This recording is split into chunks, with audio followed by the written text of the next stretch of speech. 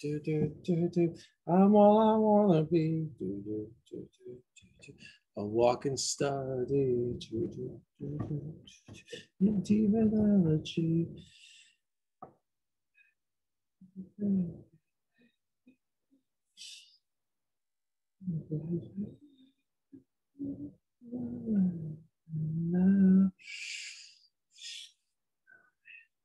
Look at my face. Might have been. My name is never was. So much forgotten. Hey, so glad you can make it again. So glad you can make it now.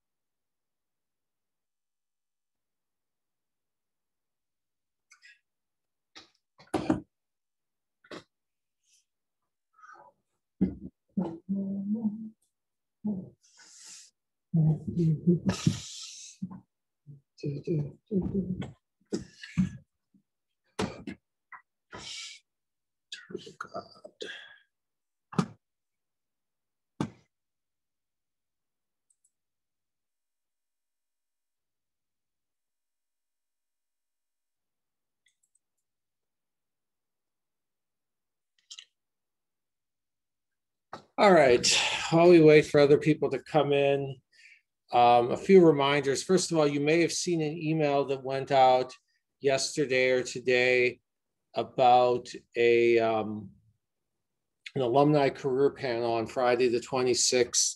That'll be not this Friday, but the following at 4 p.m. It'll be on Zoom. And we're going to have two people there who took this class, Jatini No and Sarah Margala, and both of them are now working in the optics industry. Sarah as an engineer for Northrop and Jatini as a sales engineer. Does anybody know what a sales engineer does? Kind of help provide technical information and support for like a manufacturing optics company. Well, not necessarily. When you say for a manufacturer, do you mean as that the manufacturer is the client that they're selling to, or that they're selling the manufacturer's stuff to someone else? The manufacturer would sell to someone else, like why their products are good, why they can make the particular lens that the client is looking for.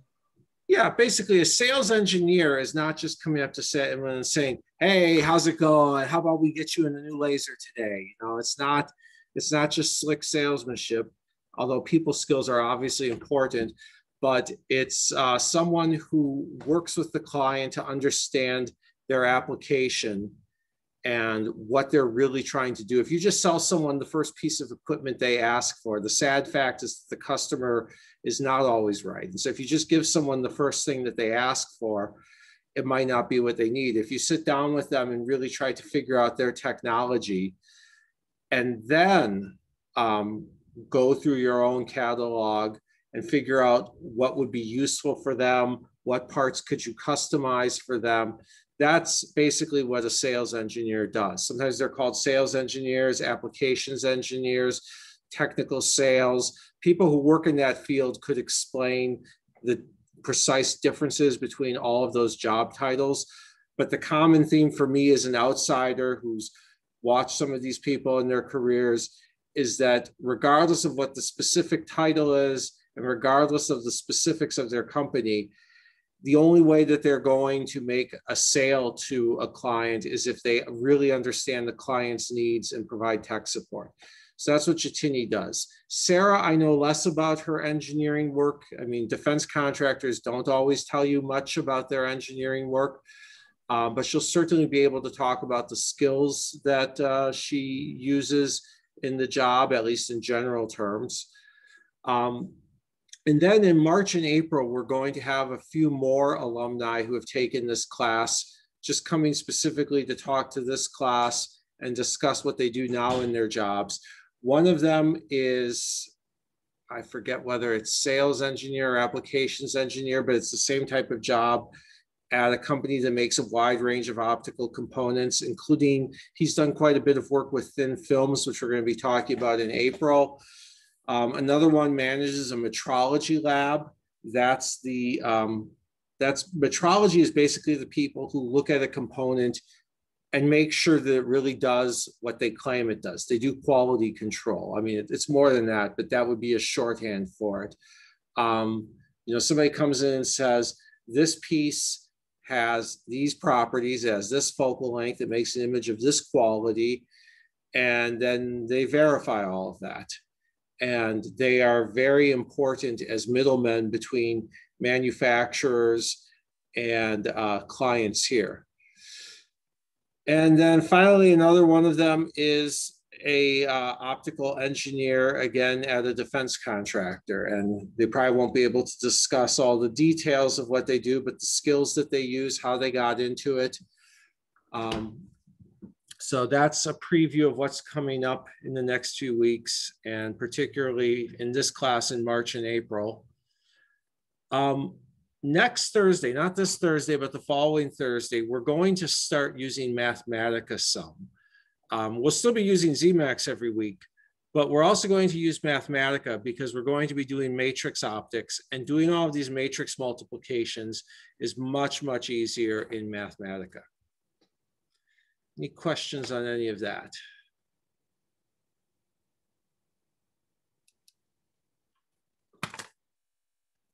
Then what I would like to start with is by taking questions on the latest project, because I noticed that there did seem to be quite a few questions about that. I think there were a number of people who were not sure how to do various things in Zemax. I think this assignment was conceptually simple. Vary theta, measure y, vary y, measure theta, plot f tan theta. But a lot of the technical details turned out to be harder. So ask away right now. I'm going to share my other screen where I've got Zemax open. Wait, did you say we were supposed to plot f tan theta? Because I plotted y versus tan theta and use the slope to kind of Y analyze. versus tan theta. Okay. Tan theta. Okay, cool. I got scared a little bit. Thank you. Somebody must have a question on how I did this.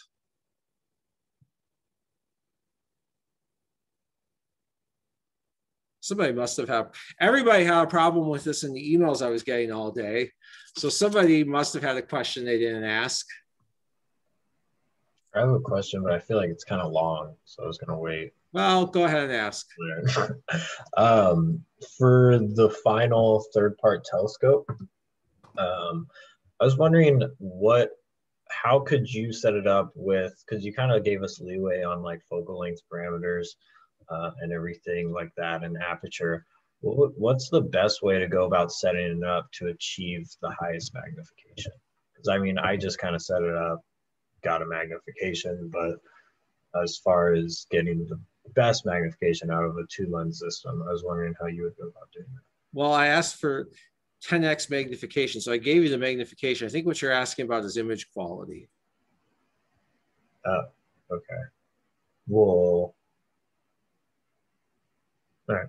Yeah, let's go in. So, some of that is going to come up in the next project. In the next project, you're going to have 2 plano convex lenses. And if that's what we want to talk. So some of that is going to come up with the next project where we have 2 plano convex lenses. And of course, if you got 2 plano convex lenses, for each one, the flat side could be on the left or right. So there's 2 possible configurations for the first lens, 2 possible configurations for the second lens. You have to see which one is best. And this Thursday, we're going to start talking about aberration theory. So you will get some sense of which might be best, or some sense of how to figure out which would be best. I mean, other than just looking at it and seeing what gives the smallest image size, but you will also get a sense of why is one configuration better. We can go into that a little bit more in a minute, but for now, one thing I want to talk about to kind of motivate what we're going to start on Thursday with aberration theory. You should have noticed that if you have fairly small field angles like this, you get a pretty well focused off-axis image, but you know, it's definitely not focused at the same place where it would be if it was closer to the axis. If we keep doing a quick focus, you probably found that, okay, if I put both of them, well, let's even just go all the way, put both of them on axis. All right, and here's where it focuses.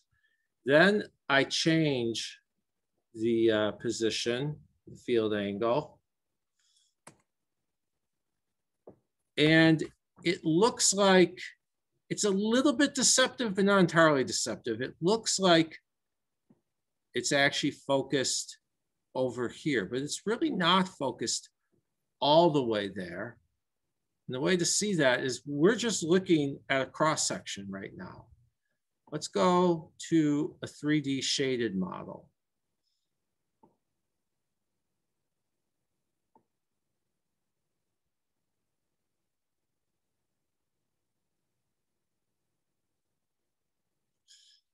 And I'm bad at manipulating these 3D things. It's even worse with the, okay, let's zoom in. No.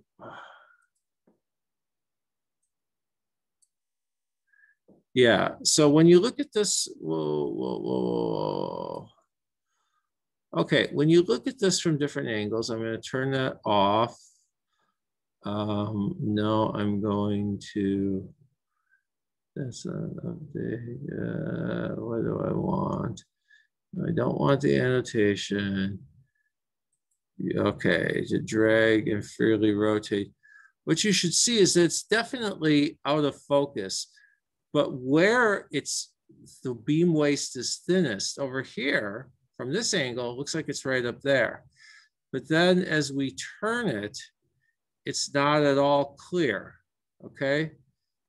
And it seems to be moving, the position seems to be moving as we turn it. And that's further exemplified if we go into the spot diagram, where instead of looking at it from the side, we're looking at it head on, and you see that the image is highly asymmetric. Now, if we do a quick focus, it changes slightly. I'll zoom out there.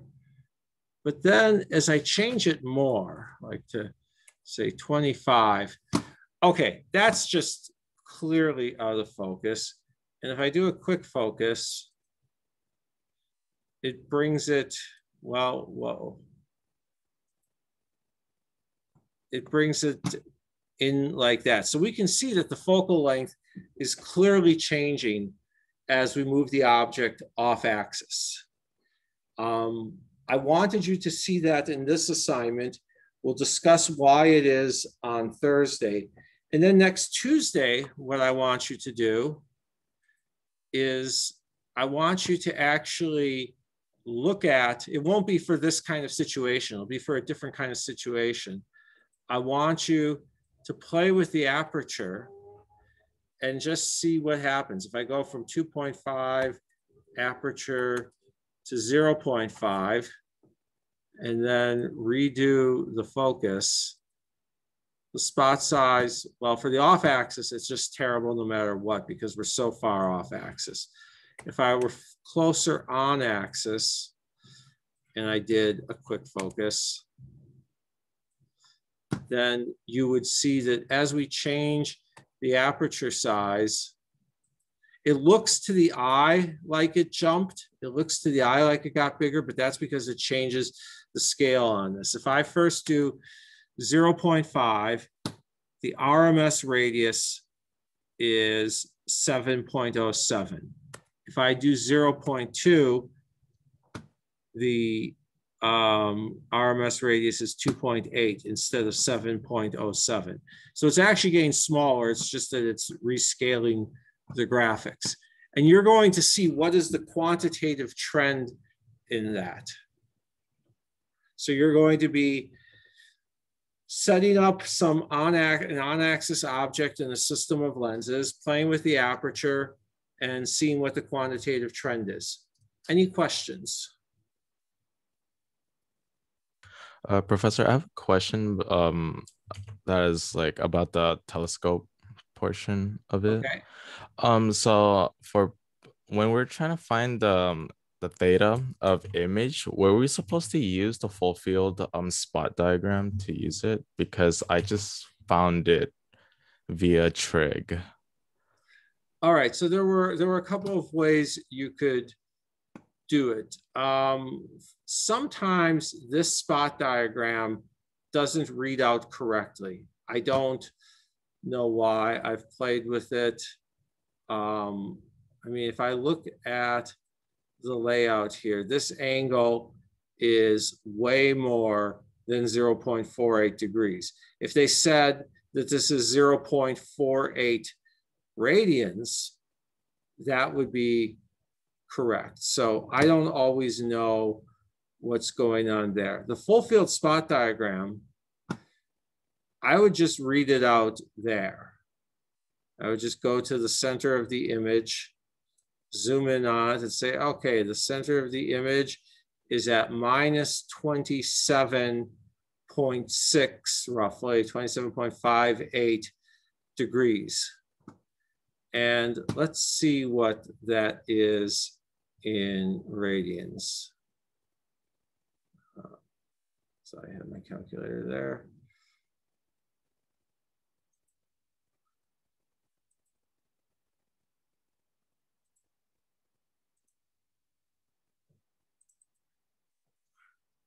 $27.58 times 3.14 divided by 180 is about 0.48. So for some reason it was reading out radians, but printing the symbol degrees. And I confess I haven't entirely figured out. That's the easiest way to do it though, is to just look on here and then maybe do trig once or twice to verify that things are consistent.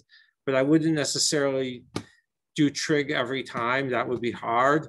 But of course, trig will give you the answer. I mean, you certainly can figure out what angle these rays are going at.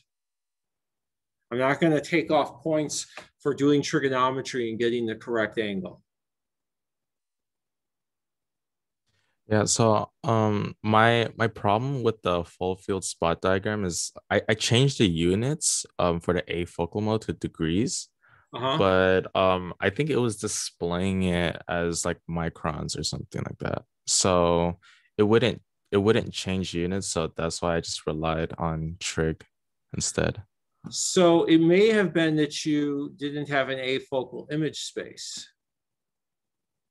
All right, if we don't have an afocal image space, then our spot diagram, I mean, it's trying to read off.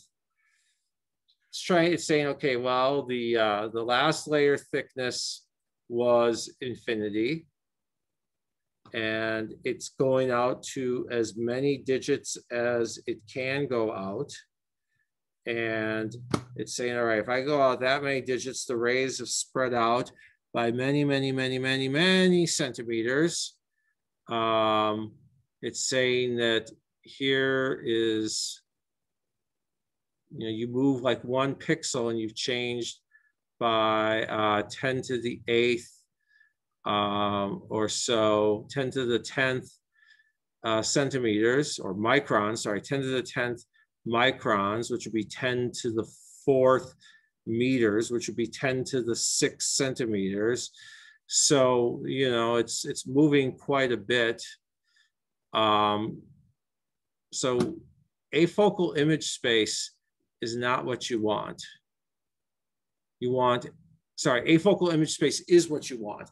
If you have an infinitely thick layer and you don't use an afocal image space, afocal image space just means it's not looking for something focused. It's not looking for how far apart two rays are on a surface that they hit. It's looking at the angle between two rays. That's what you want.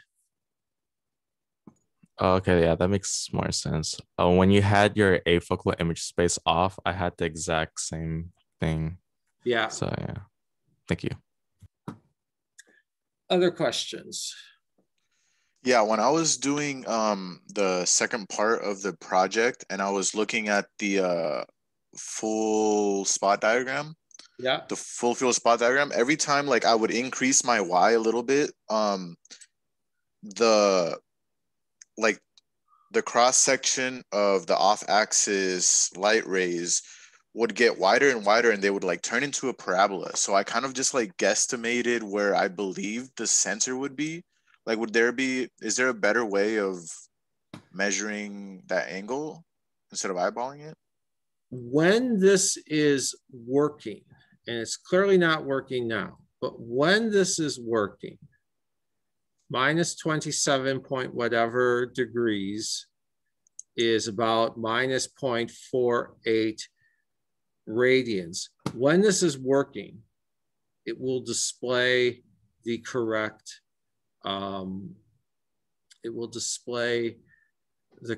number. I really don't know why it's sometimes displaying these things incorrectly. And when it's not doing that, there's two things you can do. One is, here's what I would honestly do. I would look at this number here and ask myself, could it be that it has the wrong units? But I wouldn't assume it has the wrong units. I wouldn't say, oh, that must be radians, because if I say that must be radians, I'm going to probably I could get it wrong. I say it could be radians. It could just be that for some reason, there's some bug that's not displaying the units correctly. You know, it's basically doing a freshman lab report and getting all of its units wrong.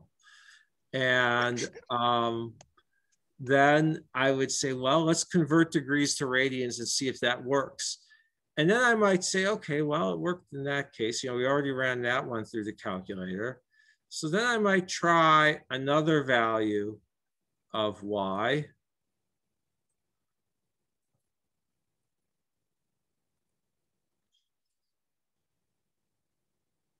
And, you know, bring it in halfway. And I would say, well, okay, I brought it in halfway. And now the angle is about minus 14.8. And my spot diagram is saying, again, that so the angle roughly halved. And this number here roughly halved. It still has the wrong units, but it got cut in half. So I know how to read it out. It would be like if you're in freshman lab and the LCD on the ohm meter or on the multimeter is broken, so you can't see whether the readout is currently volts or millivolts or whatever, but based on everything else you know about the circuit that you're working on, it would make total sense if this measurement is 7 volts. It would not make sense for it to be 7 millivolts in this situation. Then you might just go with that. But you'd have to check. You'd have to think. You'd not just say, oh, I'm just going to guess. You'd have to say, well, if it is volts, based on everything I know about the circuit, based on what's coming out of the power supply, based on what resistors I have where and what currents I've measured, is 7 volts reasonable? Likewise here, I look at the diagram and I say 0.25, a quarter of a radian would be about 14 degrees. 14 degrees looks halfway reasonable. We might do some trigonometry, you know, see, okay, well, here's Y equals roughly 0 or V equals roughly 0. And here in the middle of the bundle is V equals minus 2.7. And this distance from here to here is from 10 to 1. So, you know, I could do an inverse tangent on that. That's how I would do these things. Other questions? The one thing you never want to do is say The computer was confusing, so I stopped thinking, because if we stop thinking as soon as computers are confusing, then computers will reenact Battlestar Galactica on us someday, and the machines will rise up against the humans. And I really don't want to be stuck on a spaceship with President Gaius Baltar. Anyway, I guess Battlestar Galactica is old now. Other questions?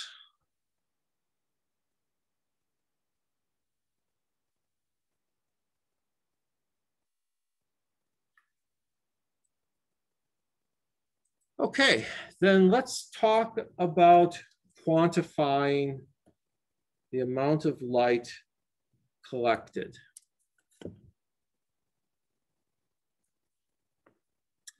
Last time, we were discussing a scenario where we've got some sort of detector, and we've got a source that is whatever distance away along the axis, some distance x away, and we determine that it's making an angle theta, and it's hitting a circle of radius r. And we said that the power collected, or the percentage of power collected,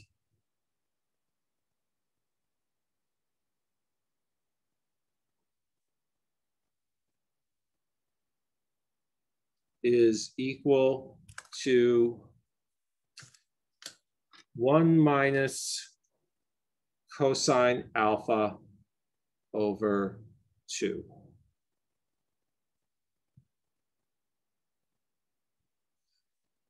And then we noted that this was sine squared alpha over 2. Does that look familiar? And we got that by remembering that if we've got a point source here, the power is P, and so the intensity is P over 4 pi r squared. And the actual flux of power per unit area is going to be, if we've got an element dA here, then IdA cosine of theta, oh wait, this one should be alpha. Alpha is the outermost angle.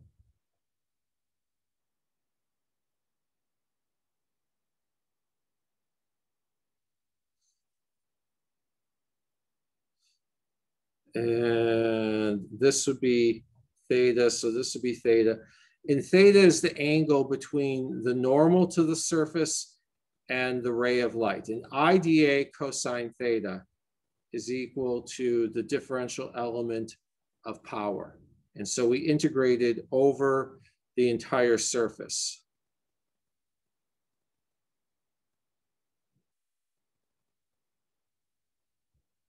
And that is the total collected power. Any questions on that? Professor, so you said the fraction of power collected is sine squared or sine alpha over 2 squared. Mm-hmm. I don't know why in my notes I have P over 2 times sine alpha over 2 squared. Does that, may I just wrote it wrong, or does that? You may have written it wrong. Being rushed for time at the end, I may have said something wrong.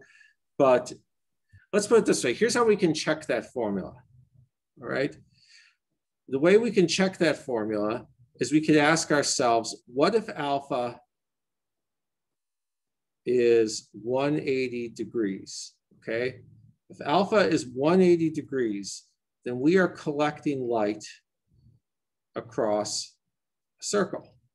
Right? We're collecting everything. And there are people who make things. They're called integrating spheres. You put a specimen inside the sphere, then course, there are practical things. You got to put a little door on there to open. And so there's going to be places where you can't put light detectors, but you put light detectors all over as much of it as possible. And they do this for collecting light from really faint specimens, okay? Well, leaving aside the fact that the integrating sphere isn't perfect, we should be collecting 100% of the light. And so our angle would be, we'd go from here to there. Alpha would be 180 degrees because we'd also be going that way. Remember that in this experiment, this would be minus alpha. So alpha is the maximum angle away from the center. The real range would be 2 alpha. Well, let's see here. Sine squared 180 degrees over 2 would be sine squared 90 degrees. And the sine of 90 degrees is 1, so this would be 1. On the other hand, Kenneth, your formula had a 1/2 in it. And so that formula would say that we only get half the light, even when we surround it with detectors in every single possible direction. So that formula can't be right. Okay, I think I need to learn how to take notes again. No, I mean, well, okay, yes, of course, taking good notes is good, but the most useful thing that I learned from my freshman physics professor was how to check your work. What he said he would do is that he would plug in 0 and 90 degrees or 180 degrees and check his work that way.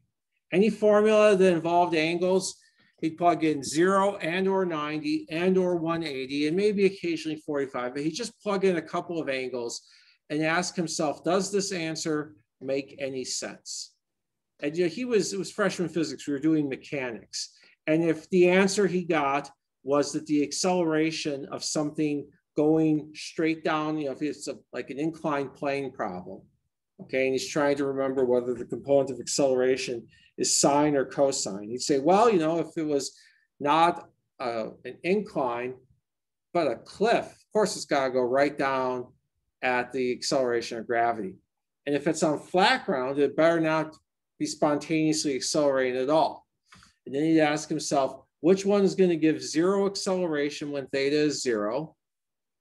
And which one is going to give g 9.8 meters per second squared when theta is 90 degrees? That's how he would check these things.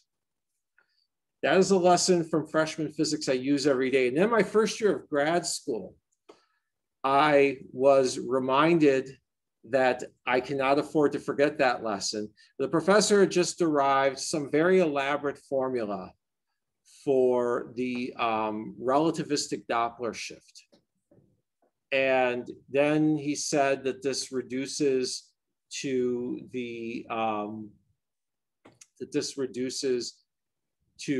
classical, to the non-relativistic form in the limit of very small velocities. And I said that there was something about that formula that didn't look like it. So then he just pulled out a Taylor series and boom, showed me I'm wrong, that it does in fact reduce. And the lesson was that you still have to check your work and you have to know your Taylor series.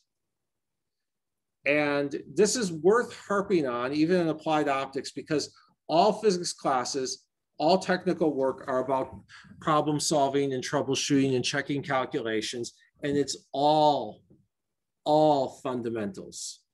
I'll say one more thing as long as I'm off on a rant, which is that over the past several days on the internet, there's been some controversy over some stupid workshop somewhere where some idiot tried to say, oh, when you're teaching math, you shouldn't focus on whatever. They had a list of things that you shouldn't focus on. This is for K through 12. And they're like, oh, we should focus on being more creative and seeing the big picture. Fundamentals are everything. Fundamentals are every single thing. I have heard that there are many Nobel laureates out there who make a point of constantly rereading key books from their school days. I heard a biology Nobel laureate say that he still reviews his freshman chemistry book every day because he just does not want to forget the most basic facts. Now, of course, his idea of which facts are relevant is completely different from a freshman's. He's seen, you know, he's reading it for, he's looking for different things. He's refreshing himself on different points than a freshman would, but he's still refreshing himself. I heard that it was one of the two guys involved in parity violation, probably Lee, maybe Yang, still does problems from the textbook he used in his first year of graduate school. Every single day he does a problem from the textbook he used in his first year of graduate school.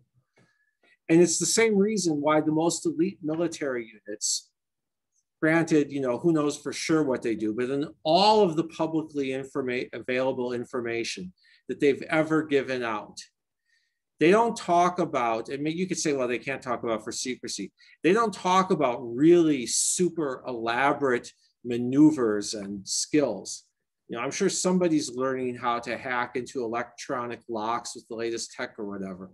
But mostly they talk about doing push-ups and running because it's all fundamentals. Every hard endeavor in life is fundamentals.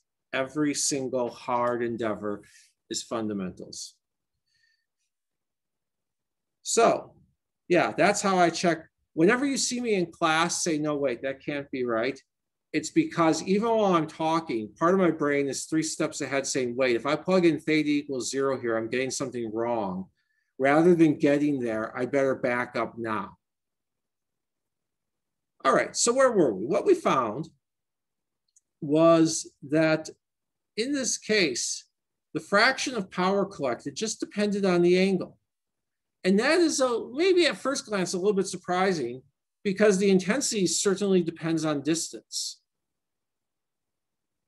But the light is spreading out in all directions. And so regardless of how close or far this is, if I took another detector that was smaller but put it closer, I'm still intercepting the same fraction of the light.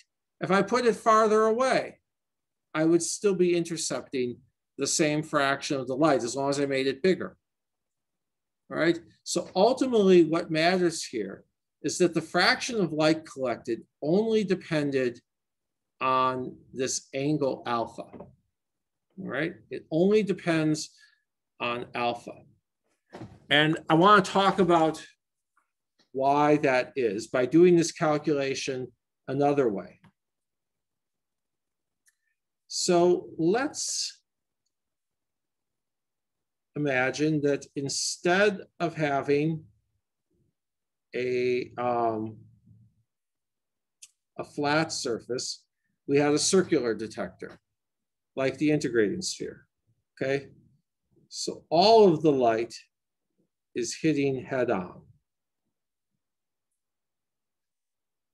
The only question we have to ask ourselves is, since we know that IDA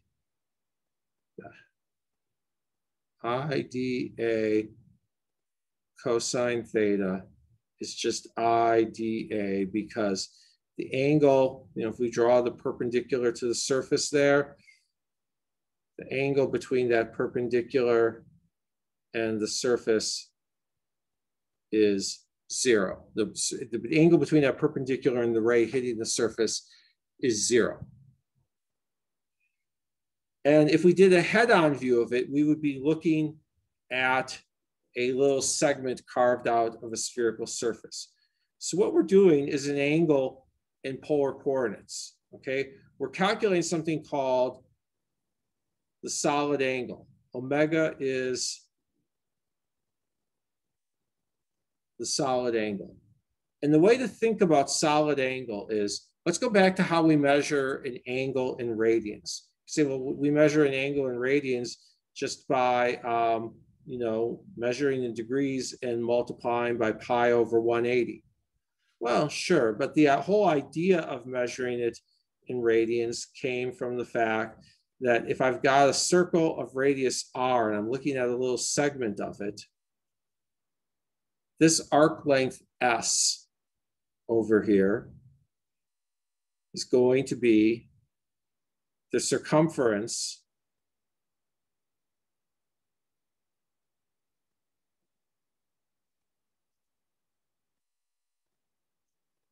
times the fraction of the circle covered, or it's going to be 2 pi r times theta over 2 pi. The 2 pi's cancel, so we're left with r theta. Well, now, if we were to, and here I'll try to draw, like looking at some segment in sort of a perspective view, if we're to try to view that, imagine that we're looking more head on here. This is like a cap on it, all right? Omega would be A over R squared, all right? Theta is S over R, omega is A over R squared. That's how solid angle is defined. So the maximum possible value of theta is 2 pi. What do you think the maximum solid angle must be?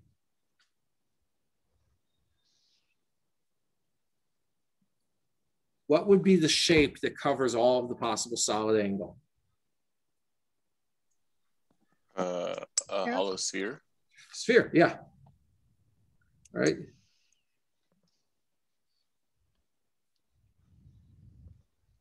Sphere covers the maximum possible solid angle omega. A is 4 pi r squared. So A over r squared is 4 pi r squared over r squared, or just 4 pi, right? That's why when you see those spherical coordinates integrals, they will often, instead of, you can write as sine theta, d phi, sometimes people will write them as the integral of d omega, right? And well, if I'm looking at this head on,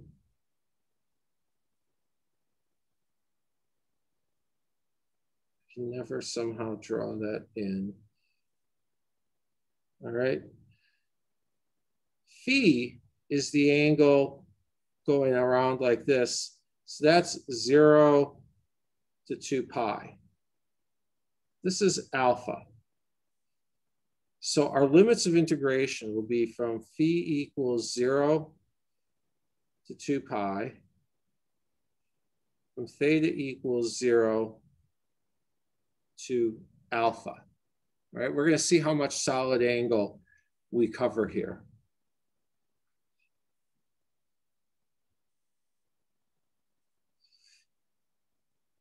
Which of these integrals, we got 2 integrals to do. Which of these is the easiest? The phi. Yeah, because there's no phi in the integrand. So the integral of d phi is just 2 pi.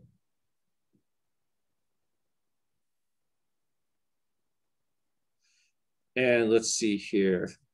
The derivative of minus cosine is sine.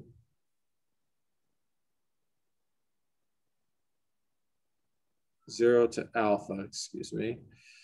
So we get minus 2 pi times cosine alpha minus cosine of 0, which is 1, or 2 pi times 1 minus cosine alpha. So the solid angle covered is this.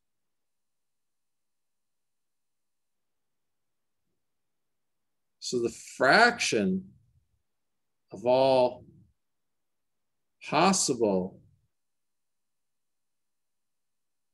solid angle is equal to that over 4 pi.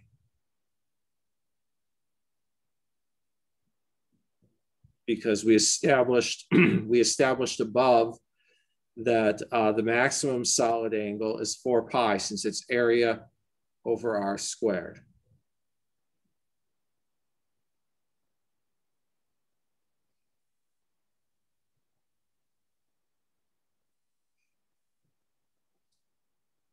Any questions?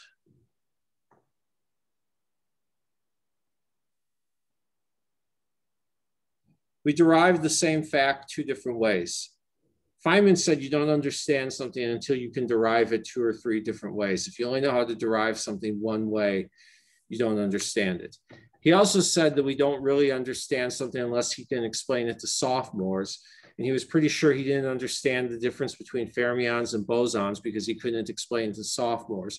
But then later in his book, it's a transcript of a public lecture. Later in a public lecture that got written up in a book called Elementary Particles and the Laws of Physics, he proceeded to explain the difference, sort of explain the difference between fermions and bosons at a popular level. You could still ask, it involves this trick with an angle, and you could still ask, okay, but why does that trick with an angle even apply to these particles? And then you have to say, more advanced math. But we'll leave that aside for another time. Okay, so the amount of light collected is given by, it only depends on the acceptance angle. And many people, rather than just reporting an acceptance angle, will instead report something called a numerical aperture.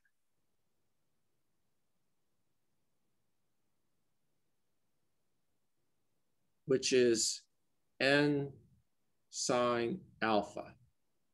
And n and alpha are both measured in the same medium. There's 2 reasons to take sine, rather than just saying alpha equals this many degrees, tell you n sine alpha. There's an obvious one, and then there's one that we haven't discussed yet. But can anybody think about the obvious one from what we have discussed?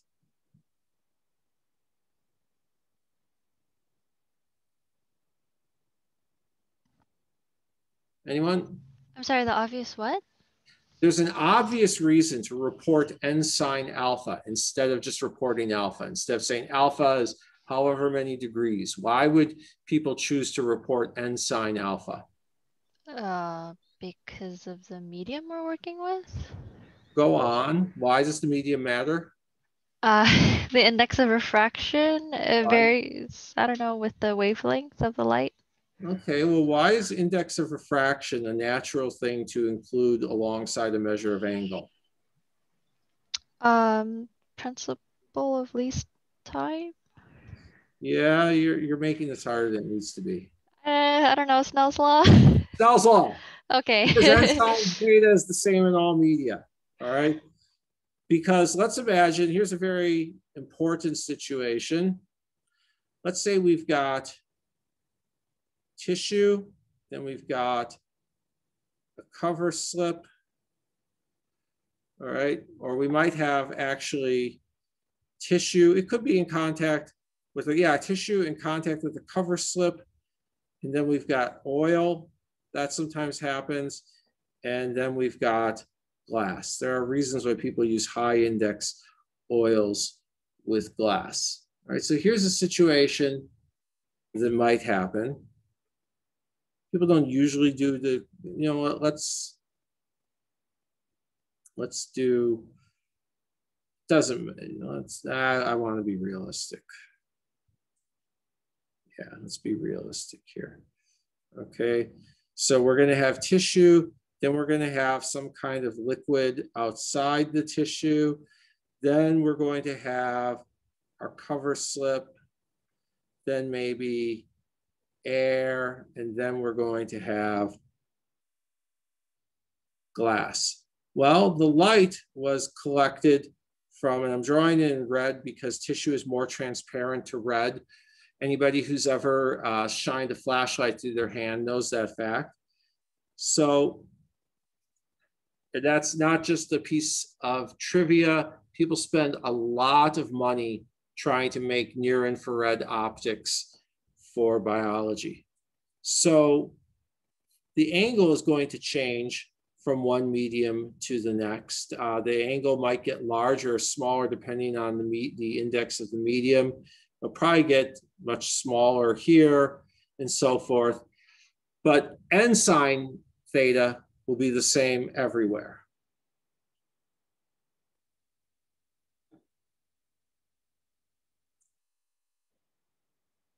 But that's not the only reason why people report that, because honestly, it'd be better to know the angle and the refractive index. There are different calculations where one or the other might be needed, but not, or maybe both, but instead of needing n sine theta, you need n squared cosine alpha or something, whatever.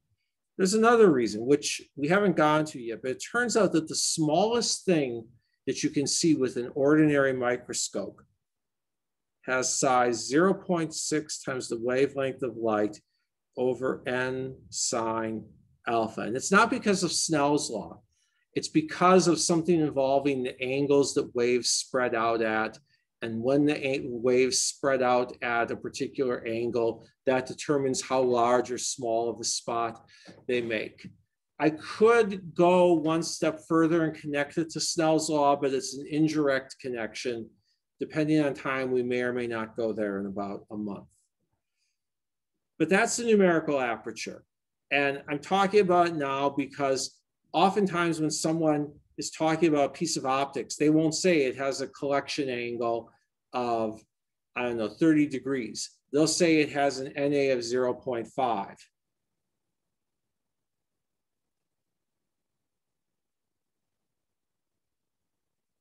They'll just say NA equals 0.5. That's just the way they talk, and it's because of these two facts.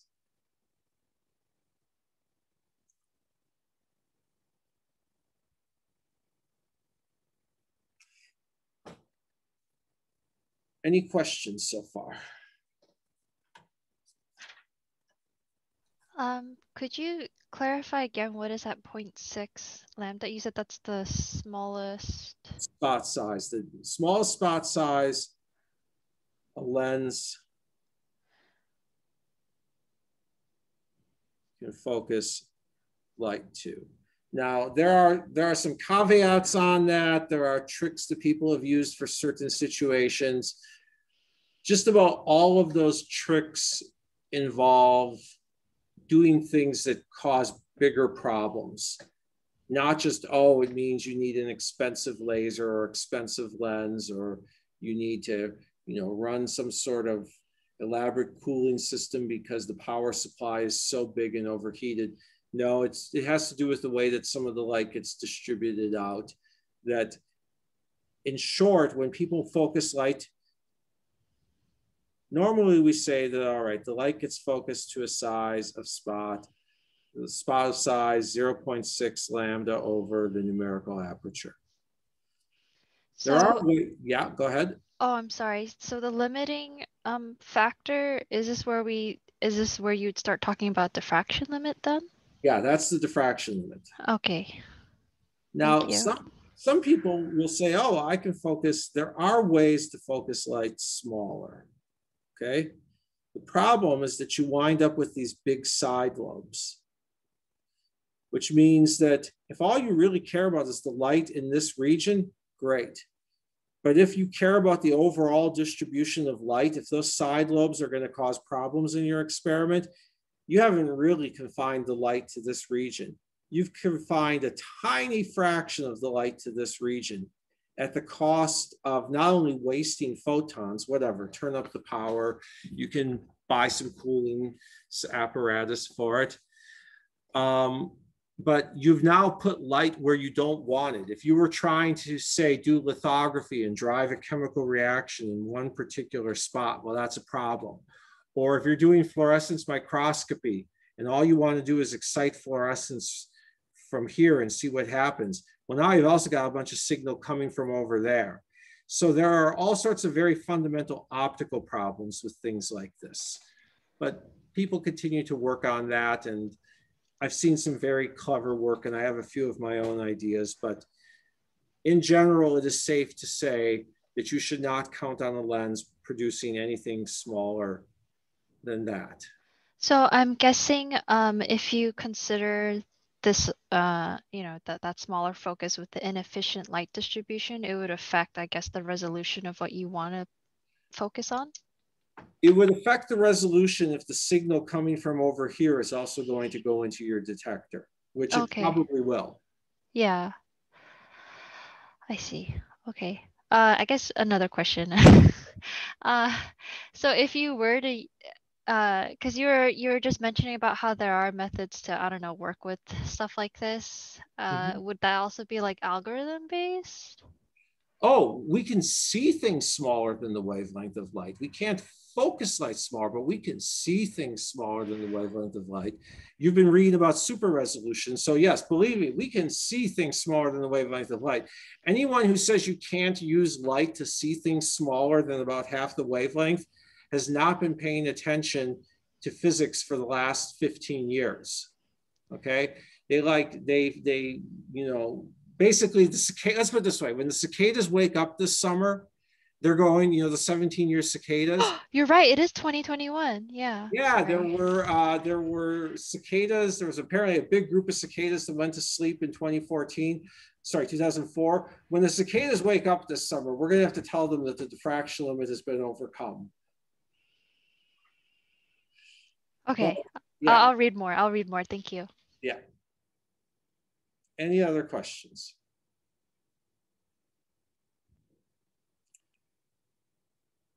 Then let's do a few example calculations, and then we'll take a break, and then we'll talk about pixel size.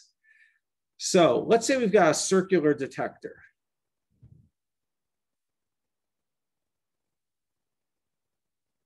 With a 3-centimeter diameter.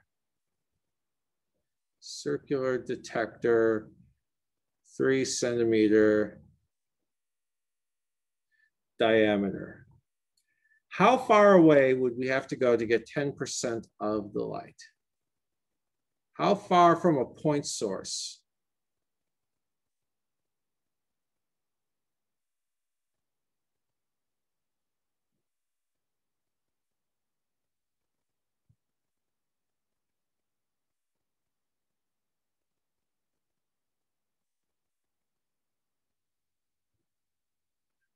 Any ideas on how to do that?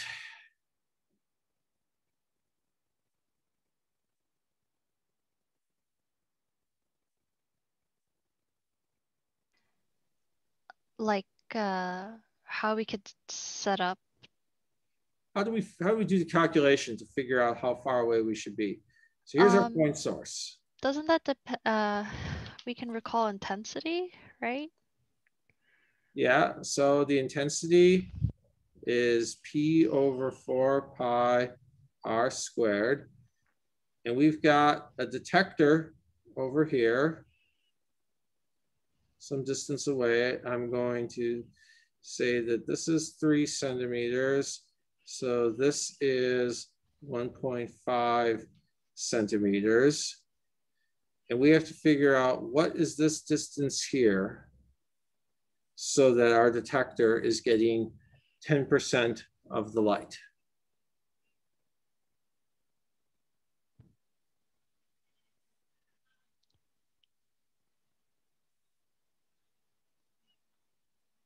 I don't know if I really get the question because can't we just use that formula regarding That's the what intensity? I wanted to hear. We can use that formula.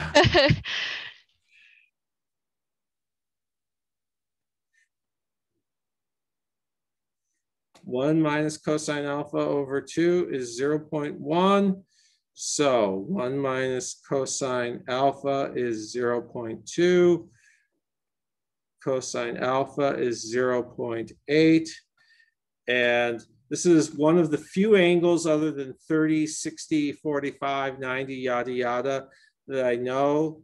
I know it because in special relativity, spend a lot of time using the fact that 0.6 squared plus 0.8 squared equals 1, right? In special relativity homework problems, everything either goes at 0.6 times the speed of light or 0.8 times the speed of light because the calculations are easy with that.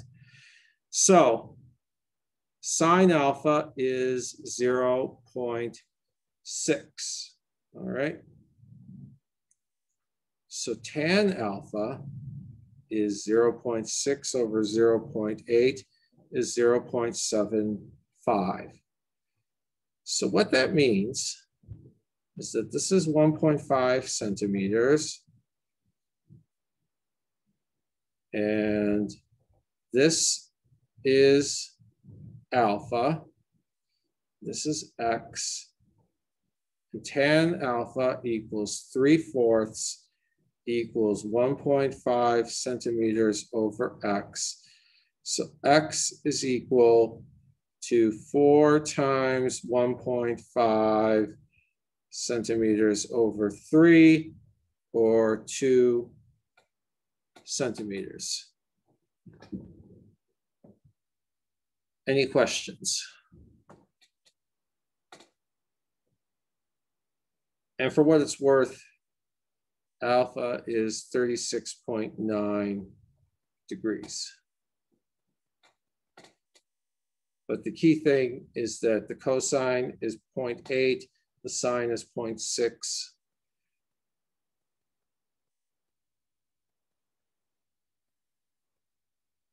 All right. Now, let's say that our point source produces 10 to the 4th photons per second.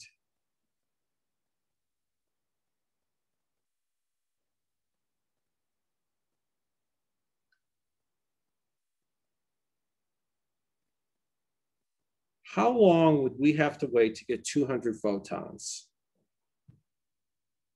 How long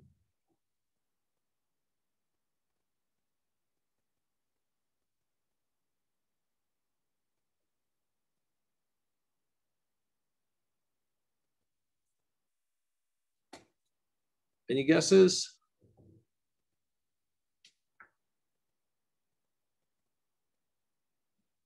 How would we do this?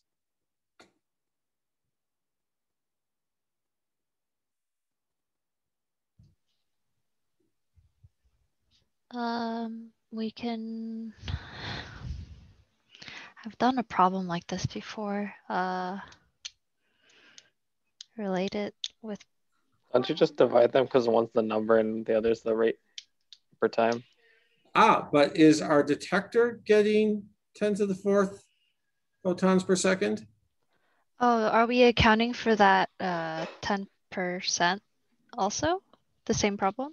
Yeah, I should rephrase this, emitted by, because I suppose from source, you could say, well, is the detector getting that many from the source, or just the whole world is getting that many from the source? So that's a fair point. So 10 to the 4th photons per second are emitted by the source.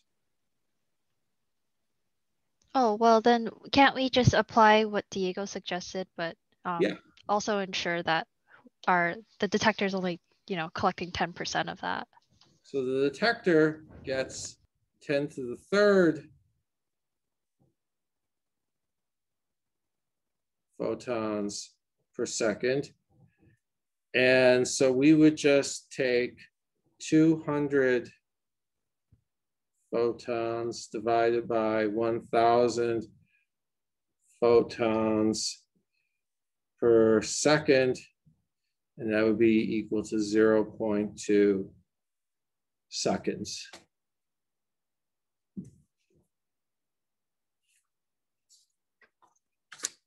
Okay. Finally, different scenario. Sunlight is about 10 to the 3rd watts per square meter at ground level.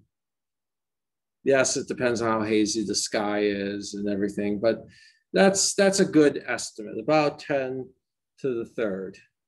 All right. We have a lens, and we have a lens with a 2 centimeter radius. No, sorry, a lens diameter .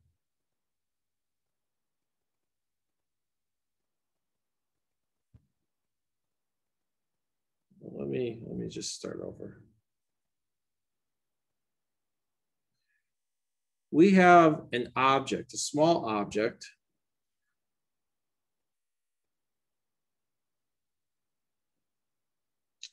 with a 2 centimeter radius. So 4 centimeter diameter. Sunlight hits it.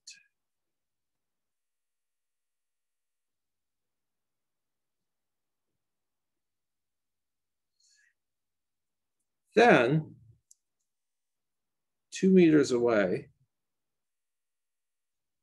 somebody has a very good lens that's receiving whatever light was scattered by this thing. All right, so this lens is receiving light. And the lens diameter is 10 centimeters. It's 2 meters away. What is the power received by the lens? And let's treat this, let's approximate this as a point source. Because it's 4 centimeters across, but it's 200 centimeters away. So how are we going to figure out the power that the lens receives? Professor, can we use the equation of the intensity equals power over 4 pi and then L squared plus R squared? L squared plus R squared? Oh, that's what I wrote in my notes. That would be the power on a single point in, that would be the intensity at a single point on the lens, and we could integrate over the lens. So yes, if we were to, if what you're probably thinking of is a scenario like this. If this is L, and this distance up here is R, then yes, the intensity right there is indeed P over 4 pi times, I'll call this distance S squared, and S is the hypotenuse of a triangle. So it is P over 4 pi times little r squared plus L squared. All of that is true. But what's the power, first of all, what's the power emitted by the source? So you've got this object here. What is the power of the sunlight reflected by it? Assume it's a white object reflecting everything. It's the same power of the sun. If it's the entire power of the sun? Or the fraction of the power of the sun that's hitting that object. Okay, so how much power is hitting the object? I would assume it'd be the power of the sun times however big that, not times. 26, the power of the sun is like what, 10 to the 26 or 10 to the 30? I don't know, some ungodly number of watts. 10 to the 30th watts or even 10 to the 26 watts is not hitting this thing. I think you mean the intensity of the sunlight. Yeah, sorry.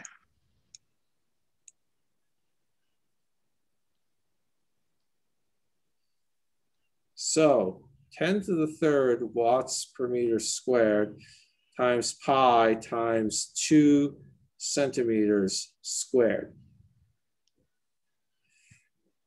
equals 10 to the third watts per meter squared times 3 over 4, sorry, times 3 times 4 times, well, 2 centimeters squared, you get the 4 and a square centimeter, that's 10 to the minus 2 meters, whole thing squared.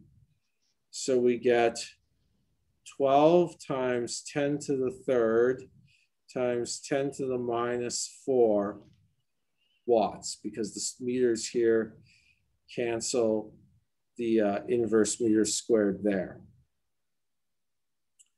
So that is 10 to the minus 4 times 10 to the minus 3 is 0.1. So we get 12 watts times 0.1 or 1.2 watts.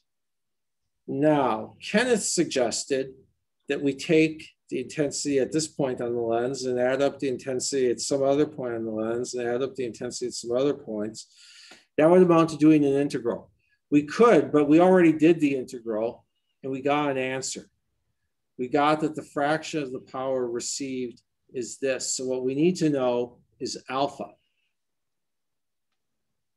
Okay, so the power emitted by the object is this if it's completely white.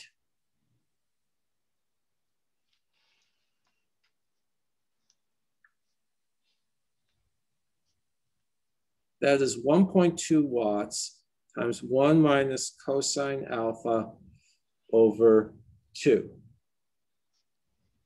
All right, how are we going to figure out alpha? I was thinking about using some trig because we know how far it is. So we know that length, and then we know how big the lens is. So we have a triangle right there. Can we do like tangent of alpha over 2 equals tangent of alpha over 2? This is just, where's the 1/2 coming from? It's just going to be, that's alpha. Oh, then sorry, yeah. I thought that alpha was from the top of the lens to the bottom. No. But yeah, so then tangent alpha equals the radius of the lens over how far it is, right? Yep. Equals 0.025. Okay, now I said that this is sine squared alpha over 2. And we're going to use the fact that for angles less than about 0.1 radians, tan alpha equals sine alpha equals alpha. All right. So if tan alpha equals 0.025, alpha is about 0.025. So alpha over 2 is about 0.0125, or 1.25 times 10 to the minus 2 radians.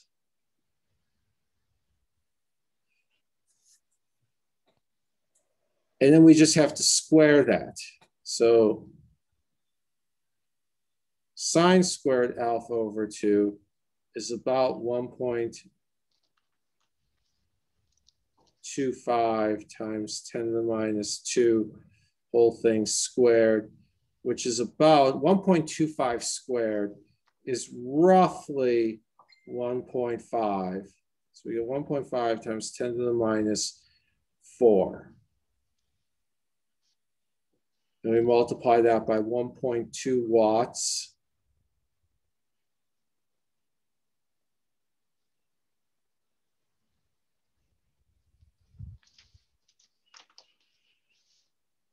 And we get about 1.8 times 10 to the minus 4 watts.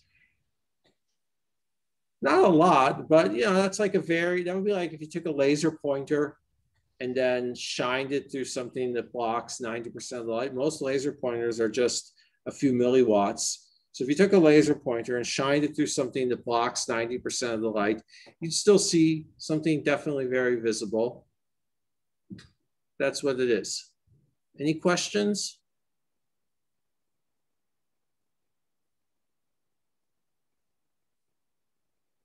Then let's take a break for 10 minutes. Sound good?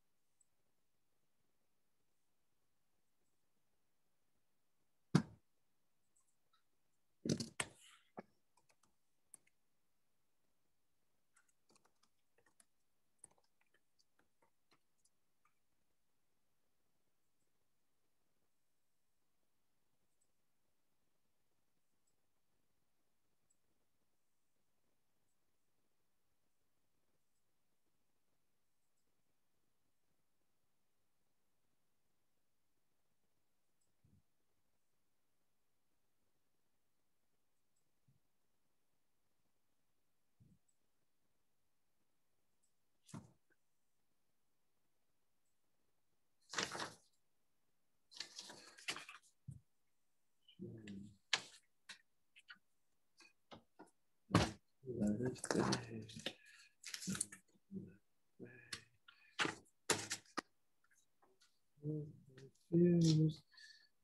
didn't have to.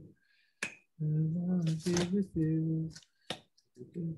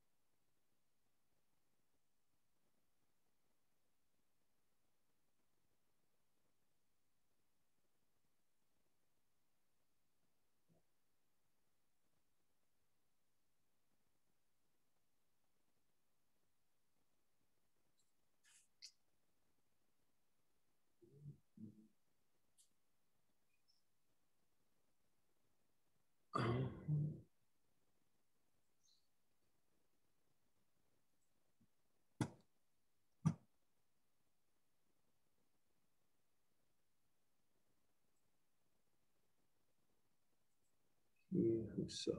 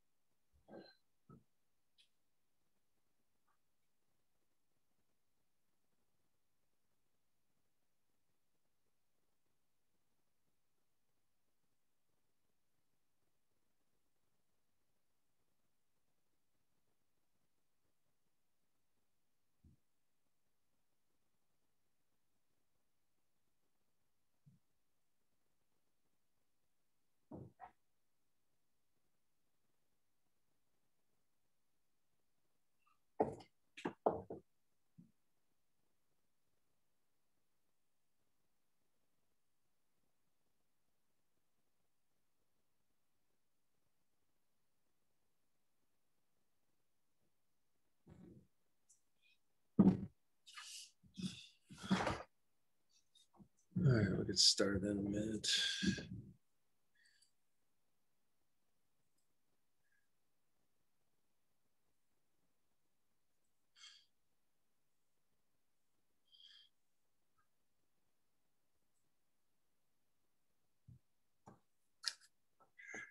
Okay. Reconnect my writing tablet.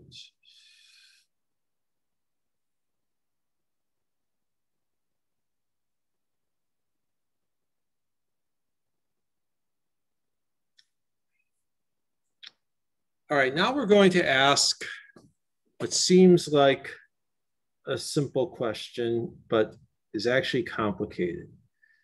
Is a big lens diameter going to give you a sharper picture? And let's leave aside the issue of the diffraction limit right now, which we'll get to in a few weeks. But does a wider lens give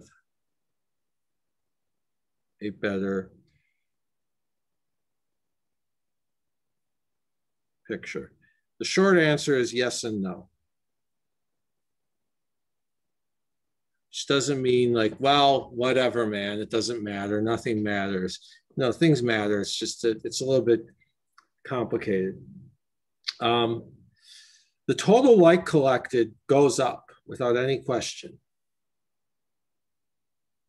Total light collection goes up. However, when you get a wider diameter lens, if all you do is take the lens you've already got and just open the entrance pupil wider, well, that has advantages and disadvantages. It gives you more light. It can give you, in principle, better resolution. It can also give you worse depth of field. But let's say then the question was not whether I should open up the lens I've got as wide as possible, but should I take a really big lens or should I take a really small lens? Okay. And it turns out, perhaps surprisingly, that a lot of the answer depends on something called the F number. I'm not the person who decided that F with a pound sign or number sign or hashtag subscript would be the F number. But that's what they call it. They also call it F number. And it's defined as the focal length over the diameter.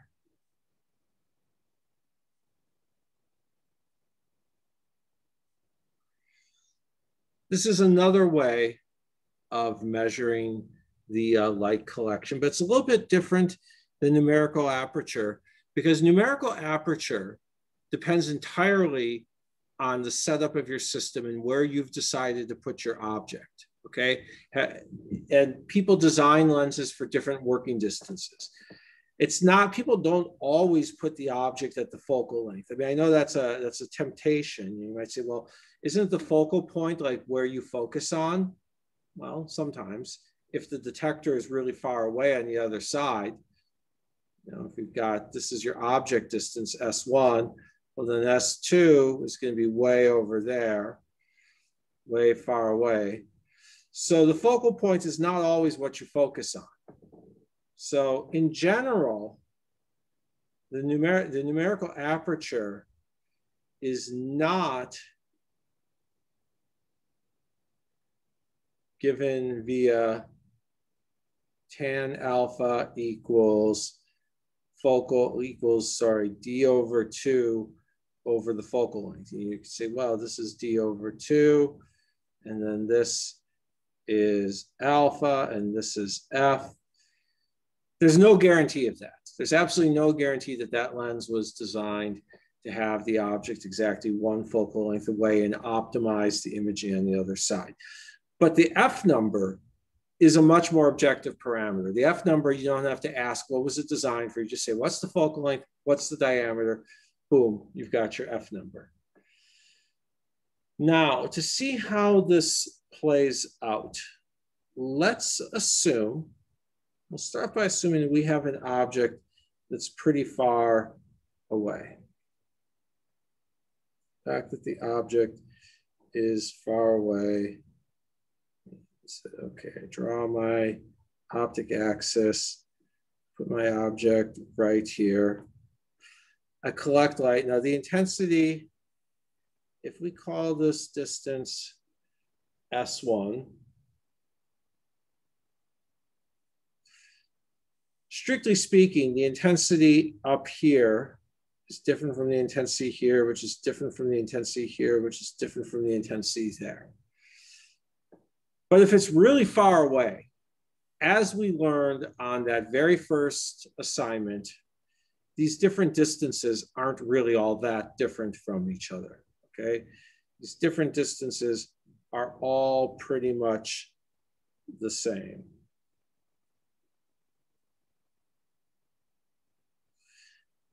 And so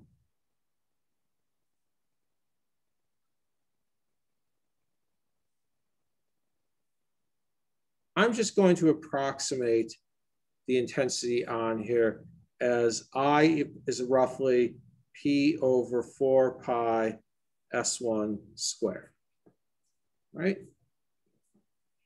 And you can ask, is that a valid approximation? Well, it's a valid approximation as long as the small angle approximation is good.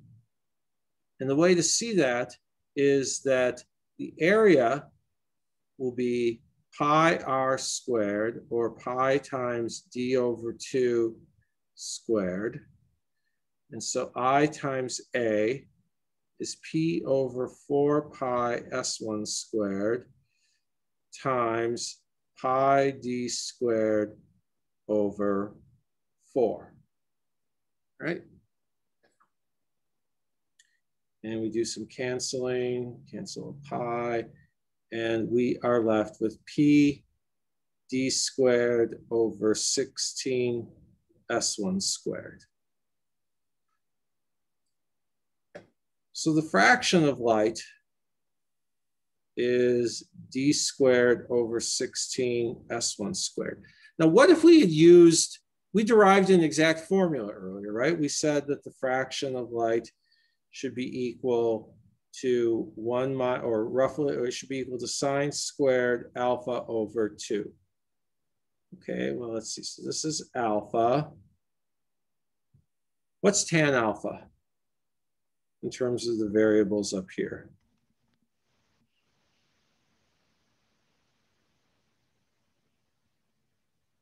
Anyone? The radius of the lens over S1.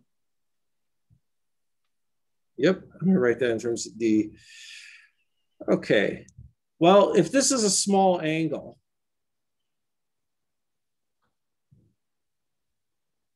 if this is small, so don't say, Professor, can we always make the small, can we always use that formula that you're about to use? No, we can use it if, not always. If small alpha, then alpha should be D over 2 S1. Alpha over 2 should be D over 4 S1. Sine alpha over 2 should be D over 4 S1, because that's the essence of the small angle approximation. So sine squared alpha over 2 should be D squared over 16 S1 squared, which is the same fraction we got up here.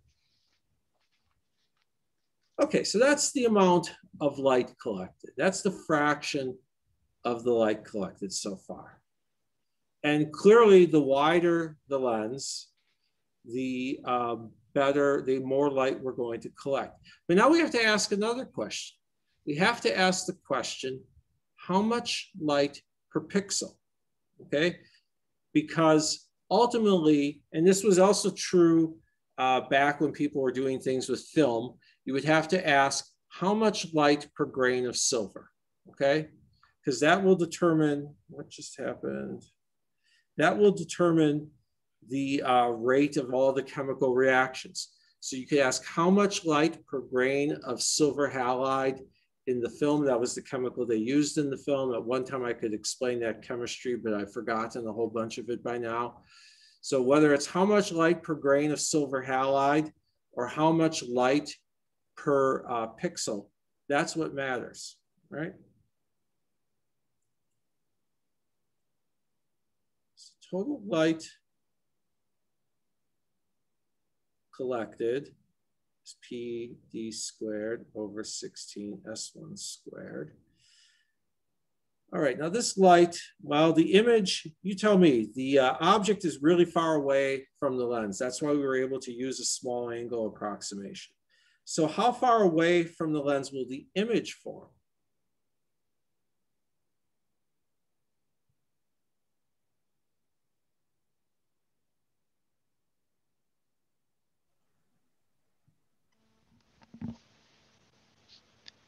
Is that a question to us? How far away from the lens, where on the other side of the lens is the image going to form? Is that the focal length, right? If Yep. the object, okay. Because S1 is going to infinity, so S2 is going to the focal length. Okay, now, fine, so the image is going to be somewhere in this plane. And I can draw that better.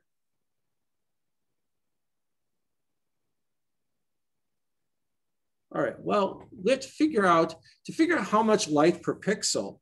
One thing we have to ask is how big is our image in the first place? And for that, we have to start talking about the angular size of the object, okay? That's how you would ultimately measure the size of a distant object. Its angular size. And you can say, well, of course, the distant object has a linear dimension. You know, it's however many meters or centimeters or whatever across. Yeah, but if I took something twice as big and I moved it twice as far away, to my camera, it would look exactly the same. My camera has no way of knowing whether it's looking at something that's 1,000 focal lengths away and a centimeter tall. Well, centimeter wouldn't be bigger. 1,000 focal lengths away and a meter tall, or 2,000 focal lengths away and 2 meters tall. 2,000 focal lengths, 1,000 focal lengths, they're both infinity as far as the camera is concerned. So we have to look at the angular size. And I know that one didn't really go through the focal point. But this size here should be y equals f tan theta, all right?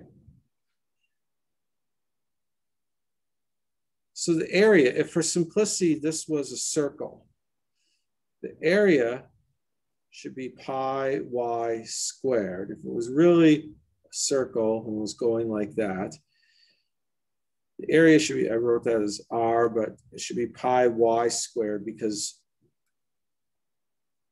y is the radius of the thing.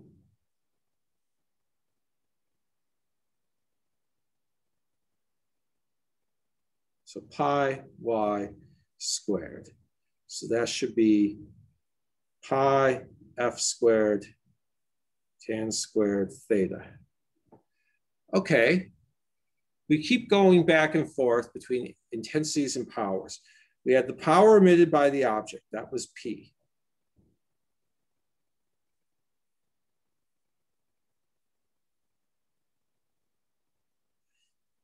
Then we've got the power collected by the lens. But now I'm going to take that and figure out an intensity in the focal plane. Because before we can figure out the power per pixel, we better know the power per area. Because this thing may be spreading across many pixels. So we're going to have to figure out the area to figure out how many pixels are covered. And then once we know how many pixels are covered, we could say, all right, well, we spread the power over this area. And I multiply, and that's an intensity, and I multiply the intensity in that plane by the area of a pixel, and I finally get the power per pixel. So the intensity in the focal plane is equal to PD squared over 16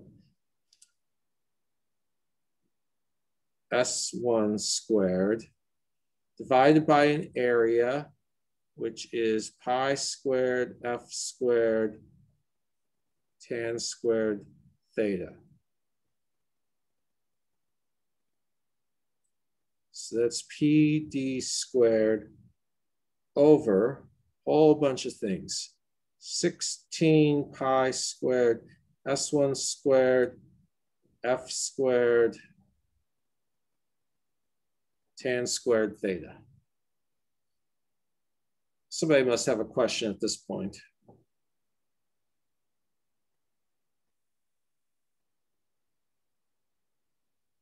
Anyone? Anyone? Bueller? Bueller? This is all crystal clear.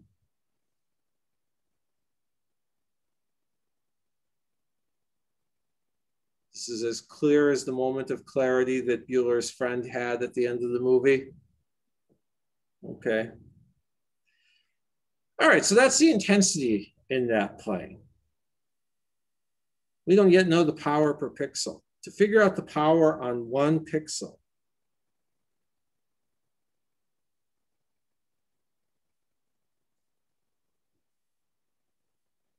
well, that's intensity in our focal plane times a squared, where a squared, a is the pixel size. So if we take a side view, if I were to go out like this, we've got a whole bunch of little squares of size A in this focal plane, okay? Each of these little squares, side length A, and that's a pretty good approximation of a pixel for now. If you were at the stage, and I'm sure there's somebody out there who's done this, where you're actually caring about the little edge effects in the pixel, and that there's somebody somewhere out there who's done that, but it's not a type of work that I'm aware of anyone spending much time on. But for our purposes, we would just say, okay, so when I put all this together, the power per pixel is equal to P over 16 pi squared. Actually, I'm going to rewrite it. P over 4 pi S1 squared times F squared,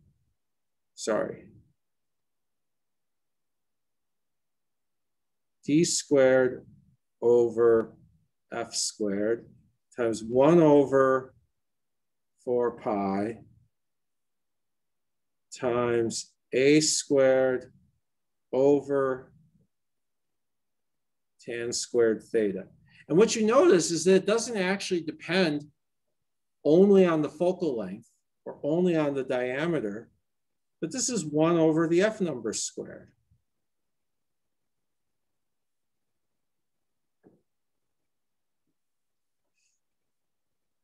So here's the intensity from the image.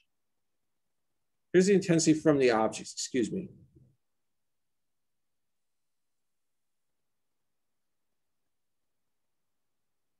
That's just how bright the object is where you're standing. 1 over the F number squared. And then we've got a 1 over 4 pi that just came from the fact that the lens is circular.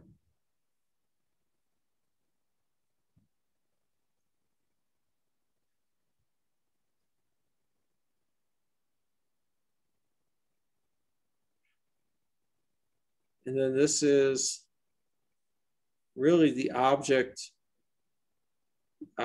apparent size. I've thrown a lot at you, so ask me some questions. Is the object's apparent size, I guess, would you technically get that information from like the resolution of your LCD screen? No, the object's angular size is just how big it looks to anyone far away from it, is what I mean by that. Oh, okay. Sorry, I meant to say like pixel size. Oh, yeah, the pixel size. Now, of course, you have to be a little bit careful. If somebody says you've got this many megapixels over this many square centimeters, there is the problem that there will be some space between the pixels. And how significant that space is depends on the camera architecture. If it were a camera optimized for low signals, I would assume that they minimize that gap between pixels. If it were a camera optimized for speed, I know that in some designs, they cram there's a whole bunch of extra circuitry on there. So if it were optimized for speed, I wouldn't assume that it's got extra circuitry on there, but the first thing I would do is ask someone, hey, how is this configured? You know, can I assume that 80% of my area is light sensing, that 90%, 70%, what's the figure here? But if it was anything that was configured, if it was anything where they put more, where the electronics were a big deal, where it was a major selling point, the electronic capabilities, not just the light collection efficiency, but if anything other than collection efficiency was what they were advertising, the first question I would ask is, how much of that area is light sensitive? And, you know, certainly it's going to be well above 50%, usually well above 70. How much above? Ask. It's going to depend on things. Yeah, that's pretty big though, if it's only like 50% detecting it, as far as like the calculation would be concerned, right, for pixel size. Okay. Other questions? Yeah, we're still trying to answer if making a lens bigger is going to give us a better resolution, right? Yep. Okay. And then my other question is from the first line of power on pixel that you wrote down is just intensity and focal plane times a squared, to the second line, you just group things differently to make them look like something else, right? Just to interpret. Okay. I want to separate out the fact that, look, this is how much light we're getting when we stand this far away. So are you getting at the fact that power per pixel is correlated to resolution? No, power per pixel depends on the F number. So what I'm saying is that if I've got two cameras that use the same sensor technology, meaning that they've got the same A squared, then I don't necessarily care about the diameter of the lens. I care about this, because this will determine if they're using the same sensor technology, then they're using the same pixel of the same size, the same electronics, the same material with the same light detection efficiency, same light absorption efficiency and everything. All I really care about is, well, how much signal is getting onto each of those pixels, okay? And if I use a really wide lens, but it also has a longer focal length, and that's usually the case. That's usually the case because in everything you've done in ZMAX so far, what happens if you fix a lens's radii of curvature, you know, this side has this curvature, that side has that curvature, and then you make the aperture wider. Does the image quality get better or worse? As you make the aperture wider, does the focusing get better or worse? Better. It stays the same, doesn't it? You just have... Focusing stays the same in everything you've done in ZMAX. What happens when we widen an aperture? Haven't you noticed that things start to look uglier when we widen it? Yeah. Well, you have more light rays coming through, right? Yeah, and some of them are no longer getting focused. Things are starting to look uglier, right? Instead of having some nice, sharp little point, everything just got smeared out. Oh, right, yeah. Light's not getting focused very well. So if you want a lens, if you really want to collect more light, without sacrificing quality. Sometimes you can sacrifice quality because the resolution is already so sharp that losing a little bit won't hurt what you're trying to do. Great. But simply widening your aperture in and of itself will involve a quality trade-off. It might be a perfectly acceptable trade-off given what regime you're working in, but it's a trade-off. And if you can't accept that, then the only way to collect more light is to get a wider lens, and then you have a longer focal length. But that ratio of focal length to diameter stays the same. So by getting the wider lens, you haven't actually sent more light to each pixel. Now, here are some things you do accomplish by getting a wider lens with a longer focal length. If you get a lens with a longer focal length, well, Y is F tan theta, right? If I have a longer focal length, I'm photographing a distant person, that distant person looks taller, which means I can make them out. I can figure out what's going on. So if I'm a journalist or a spy, or I'm just some hobbyist in the woods and I want to take a picture of something that's kind of far away because I can't hike to be right next to it, then I want a lens with a long focal length, because with that longer focal length, I will be able to magnify the picture of whatever thing I'm looking at that's really distant, okay? That's a very good reason to get a bigger lens, to magnify the picture of whatever's distant. That's a great reason to do it. A not so great reason is, hey, it's wider, I'm going to get better signal to noise because I'm going to get more signal on each pixel. No, you won't. If it's wider, go ahead. Yeah, just thinking about how we're trying to link more light to how it affects resolution. Wouldn't, let's say those pixels, like if we're concentrating more intensity, wouldn't they kind of sort of interfere with each other in a way? And then that's why, like, I hinge a lot of my knowledge to like photography. So like if we usually take in more light through a larger aperture, like you said, it does create sort of a very smeared, almost blinding image. And it's kind of hard to distinctify or distinguish different subjects in the image. If you take in more light, if you widen, if you are working with the same lens throughout, if you just widen your aperture stop, haven't changed lenses, haven't swapped out lenses, you just widen your aperture stop, yes, you can oversaturate because you're getting more light. That's not what I'm talking about here. I'm saying, what if I swap out one lens for another? If I swap out one lens for another, will I get better signal to noise? No. If I take the lens I have and I widen the aperture stop, same focal length as before, just wider aperture, I am changing the ratio of D over F.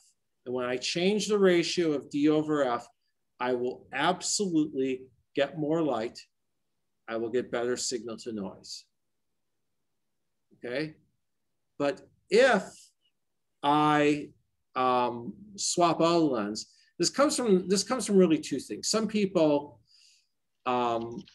scientists worry more than artists about the term signal to noise.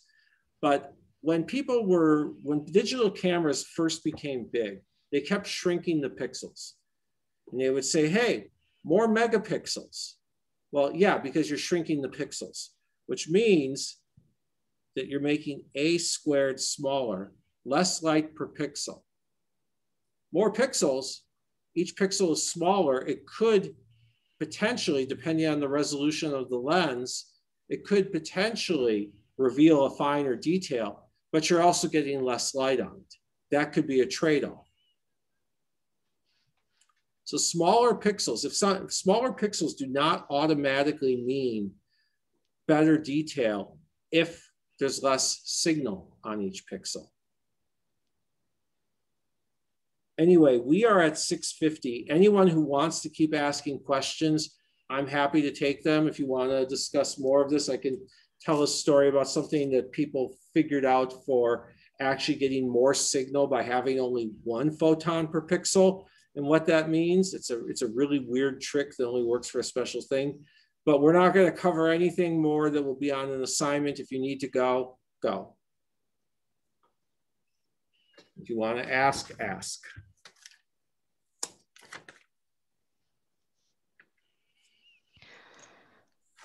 Sorry, just to Oh, that's fine. I want to talk about it. It's fun.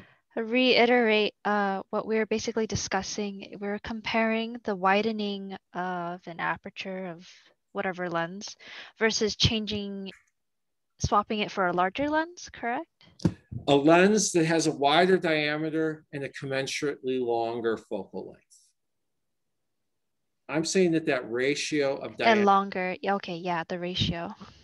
That ratio matters a lot. That's what I'm saying. Is f number and f stop the same? Yeah. Okay. F stop is the word that the photographers use. F number is the word that the engineers use, but yeah. Okay, okay. Now somebody might say, well, technically the F number is a property of the lens itself. The lens has this diameter, and the F stop, you could always make it behave like a lens with a smaller F number by narrowing, or a larger F number, excuse me, by narrowing the stop. But you know, as far as what goes into the calculation, it amounts to the same thing. Okay.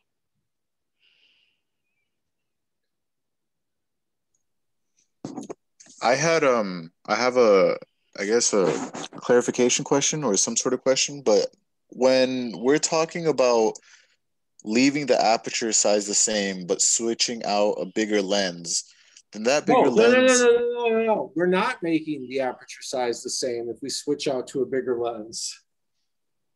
Oh. Okay, never mind then. Swapping to a different lens definitely changes the dimensions of the lens. That's the point. That's the point of what we're discussing. Wait, can you say that again? Swapping out the lens changes the swap to. I mean, well, describe what you thought we were talking about. Let me just hear the question. I should have heard it. Well, I was thinking if we have the same aperture size, but we switch out to a bigger lens. In what sense? Bigger radius. That is the aperture. Well, I mean, okay, you could always get a bigger lens, but then put something in front of it so that the actual area that's letting the light through is still the same. For light collection purposes, I'm not sure what that would get you. On the other hand, if it also had a longer focal length, well, now the size of the image, that y equals f tan theta, that's going to get bigger. That would be a reason to stick with the same aperture, but use a bigger lens that also has a longer focal length. Oh, okay. You could imagine a lens that looks like this. And here, I'll try to do something.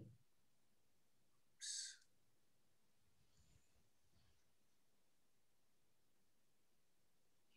Okay, so we can imagine this scenario versus this scenario. Okay, this one has a shorter focal length.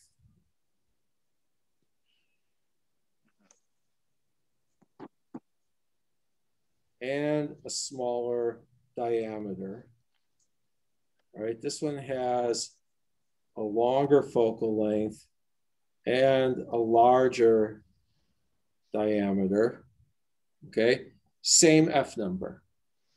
Now, if you were, these have the same F number, but we could always take this lens and then put something in front of it. That's the aperture stop on a camera. That's the thing where you basically turn a little knob and it will make the, it'll block out part of the light.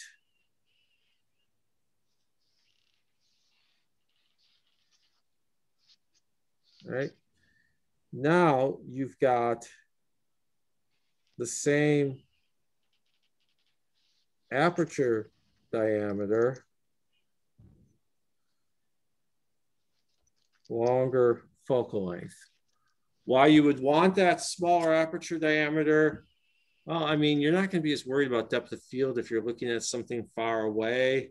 I'm not really sure why you would want it, but maybe because the sun came out and everything's bright and you don't want to oversaturate your detector, but you do want to have that longer focal length so that you can magnify something. I mean, I'm not a photographer. I just know the science behind it. Okay, yeah.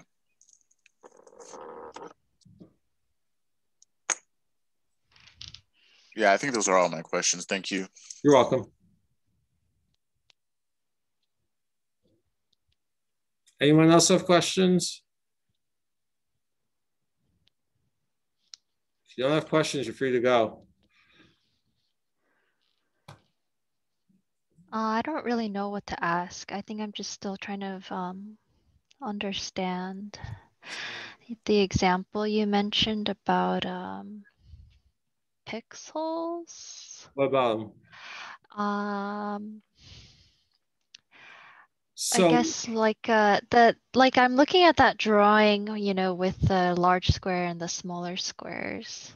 Mm-hmm. And I guess I'm just trying to think about, you know, why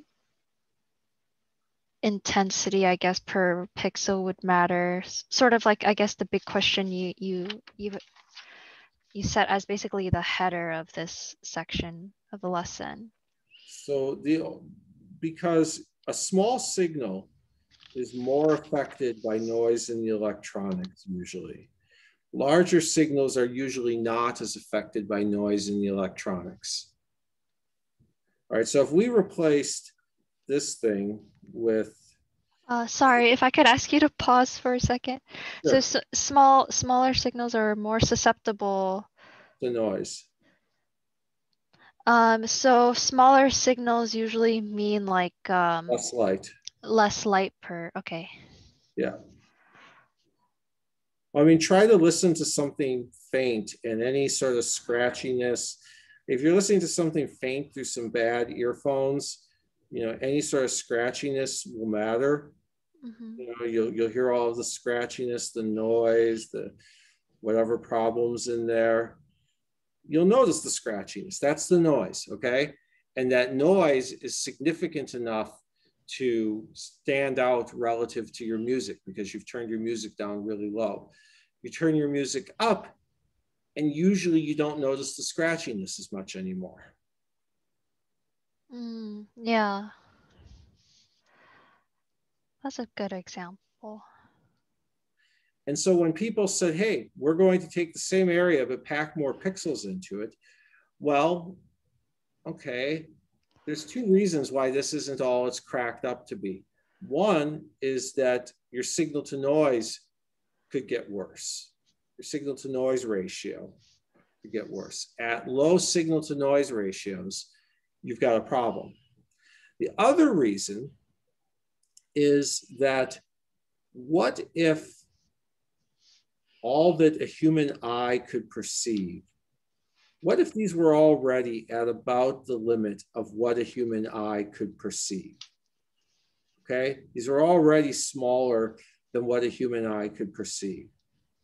Then, I mean, yes, technically there's some choppiness that might be just barely noticeable. But let's say it's right at the edge of, it's barely, if it's noticeable, it's only ever so slightly noticeable. Well, now you take it down below the edge of it, you haven't exactly gotten much improvement. Some people would be willing to spend the money for that improvement, but once it's below noticeable, nobody should be spending the money for that improvement. So those are the two problems. Those are the two reasons why smaller pixels or more megapixels aren't always what they're cracked up to be. Now, if they give you a wider field of view, you know, they don't make the pixels smaller. They just spread them out over a larger area. That could be great. You know, if you've got a wide angle lens, that could be great. But I'm trying to say it's a subtle issue. You have to ask for what purpose. What am I worried about? Am I worried about resolution? Am I worried about signal to noise? Am I worried about field of view? Sorry, I just want to understand the technical terms. So I know resolution sort of to be well, I have a thing highlighted. It's like how well you can, let's say, distinguish 2 pixels. I'm going to just use displays, I guess, as an example, right? It's not necessarily that. It's 2-point sources. So let me first draw 2 slightly overlapping. I'll draw a few different scenarios. Okay, so first scenario, I've got 2 peaks that are non-overlapping. These are resolvable. Mm-hmm. But if I were to move my objects closer together, if these were the images of 2-point objects, not resolvable anymore. Okay. Yeah. Now, if my pixel size, so let's draw the scenario then that's just barely resolvable, and people will quibble over exactly what qualifies as barely resolvable, but something like about that. Okay, roughly like that. So if my pixel size were about what I could resolve, well, that's good. If my pixel size were bigger than that, now my image is going to be noticeably choppy. My pixel size is bigger than what I can actually see, what I can resolve. So I'm going to notice the pixel size. It's choppy. That's not good. Then somebody comes along and says, hey, we'll sell you pixels this tiny. I can think of some specialized applications where I could make use of that. But for these are specialized scientific applications. For most artistic applications, it's probably overrated. Yeah.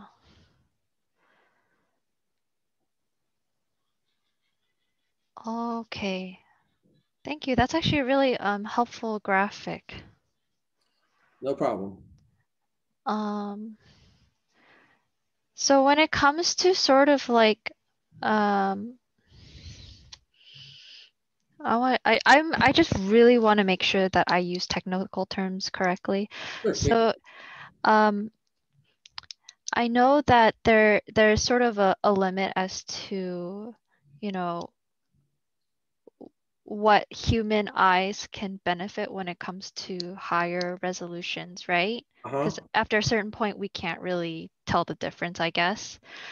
So you can make a similar sort of argument, let's say with sound, right? Or, you know, like high fidelity sound, I'm sure you've heard of.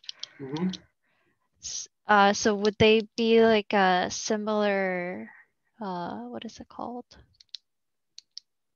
I don't know what the word for it, but is it basically, it's similar, right? It's just, you know, whatever our eyes can do and whatever our ears can do. So the limitations of eyes and ears are very, if you're asking, it depends on what are the things, let's talk about what are the things we could resolve, okay? We could try to distinguish 2 different pitches, you know, 2 sounds that have slightly different frequencies. And I know so little about that I'm not even going to guess what our resolution is, but that would have something to do with how, to what extent do the physically vibrating things in the eardrum change their response when you, or whatever the things are that measure those frequencies, how does their response change, and how well do they transfer that to some noticeable change in the neural signal that goes out, okay? You could ask, well, what's the faintest sound we can hear? And that's a different issue. For the first issue, the question of what is the smallest difference in pitch we can determine, that would be like asking, what is the smallest difference in color that we can determine? Yeah, yeah. What is the faintest sound we can hear? That would be equivalent to what is the dimmest thing we could see in the dark? And then the question, what's the smallest thing we can see? The analogy to that would be, you know, you can sometimes tell if a noise is coming from the left or the right.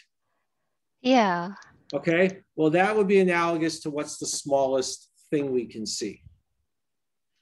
And our spatial resolution of our ears is terrible compared to the spatial resolution of our eyes. The frequency resolution, given the range of musical instruments out there, my guess is that that frequency resolution is way better. On the other, well, I mean, just given the sheer range of frequencies that we can hear, I would like to think that's better. On the other hand, when I look at paint stores and how many shades of white they have, I don't really know how to compare the two frequency resolutions. I'd have to think about that. In terms of the light intensity resolution versus the sound intensity resolution, what's like the limit of what we can see or hear? We'd want to compare the dynamic range, the intensity ratio. And I'm almost certain that the dynamic range of the ear is better, because the ear, like from the threshold of pain to the threshold of detectability, is like 12 orders of magnitude, 10 to the 12th, a million years. Yeah. For visible light, the ratio between what we can barely notice in the dark and what would damage our eyes is smaller. Basically the visible range, right? Well, let's see here. Looking directly, I mean, 10 to the third watts per square meter. If I were to stare, well, when I look at things that are illuminated with 10 to the third watts per square meter, all that light has been diffused. If I were to stare at something that bright for more than a second, I would suffer eye damage. On the other hand, if I were to 10 to the third watts, let's see here, a joule is about 10 to the 19 photons. How many photons can we barely resolve? I'm not sure. They may be comparable now that I think about it, because I know that I forget exactly how many photons people can just barely resolve, but it's pretty impressive. I know I've heard of people doing impressive things in experiments like that. So actually, maybe our eyes are better. I'd have to think about that. Yeah, okay. But again, the sun, I gotta revise that a little bit, because the sun, who says that the sun is the threshold of damage? It's above the threshold of damage. How far? I don't know. But still, it's got to be, given that something with a few watts per square meter is no problem. I don't know. I'd really have to think about that. Okay, no worries. I probably have more questions, but I have to eat, but I think one thing that you mentioned that I'm curious about, I guess maybe reading myself about, is how you're saying that comparing the amount of like small pixels versus the field of view that we can spread them apart, and how probably field of view is a little bit more favorable. Do you know where I could read more about that? So if you wanted to learn about extreme things done with pixels to increase the field of view, Google for gigapixel camera. I know there are some people at USC who make gigapixel cameras. Okay. I'm probably trying to think of more like a fundamental view, like why field of view would be why field of view would be more beneficial, I suppose. Well, field of view is beneficial because you can take in more in one image. I mean, when I went to a presentation by the USC people making a gigapixel camera, the levels of zoom that they were able to achieve, because basically they just have a very big lens And the pixels that they were working with, I don't think were that much bigger than pixels on other common cameras. I could be wrong. Oh, yeah. Sorry, I remember that example you mentioned. Okay. Yeah. Sorry, continue if there's anything else. So, they are spreading that light over a huge number of pixels, even things coming in at very wide angles. Well, let's see here. I mean, a megapixel camera versus a gigapixel camera, it's going to be about 30 times as wide and 30 times as tall to be 1,000 times as many pixels. So the range of angles that they're looking over is 30 times larger, right? So they can take in a whole lot more information at once. And then they can just zoom in, so they can zoom in on different parts of the image. I mean, in order to take this vast amount of information and put it onto a screen, they're losing a lot of resolution there because the screens don't have gigapixel resolution. The projectors didn't. So then you could zoom in on it, and you could zoom in like 30 times basically. Right. So there's just a huge amount of information acquired at once. Okay, I'm gonna have to think about that. That does sound interesting. Yeah, because imagine